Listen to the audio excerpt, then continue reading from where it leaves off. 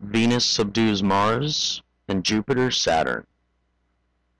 A few days ago, the illustrious papal commissary, Pietro Placentino, having been requested in your name, first by letter and then very strongly by word of mouth, not only most generously promised what I had sought concerning the obligation of revenue, but also confirmed it in writing.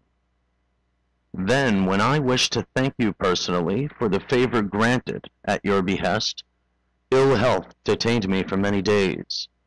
At last I determined to make the attempt the day before yesterday, but my breath so failed me at mid-journey that I was scarcely able to walk back home.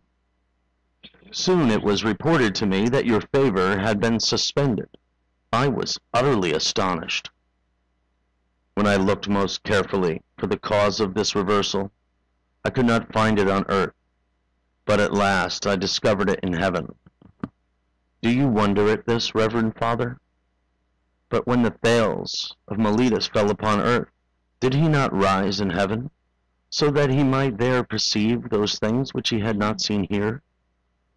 So I observed what had recently prevented my coming to you, and found that it was a malign aspect of Saturn, which was square to the moon, whence I concluded that your favor to me had been intercepted by the wiles of a certain Saturnine man.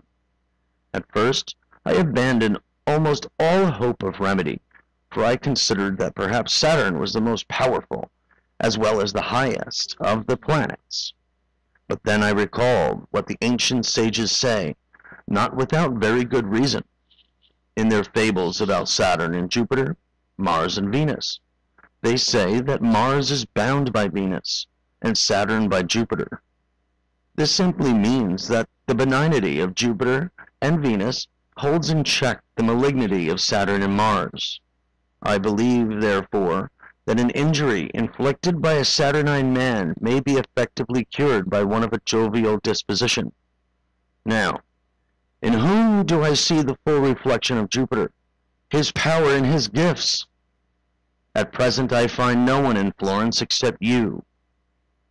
People will perhaps laugh at a priest who heeds astronomy, but I, relying on the authority of the Persians, Egyptians, and Chaldeans, consider that while earthly matters were indeed the concern of others, heavenly matters in truth were the sole concern of the priest, so that while human affairs might be left to human counsel, matters for the supreme authority should be referred to by the ruler of heaven. But do you wish us now to set heavenly matters aside? Let us do so. What therefore shall I ask? This one thing, that since you are above Caesar himself and everything else, you should not allow yourself to seem beneath even Pilate in this one point. But may it be your will that what has written in the first place by the commissary with your authority, in my presence and on my behalf, may remain written. This, Reverend Father, is what I ask, so that there may be a time for philosophy. Nevertheless, may your will be done.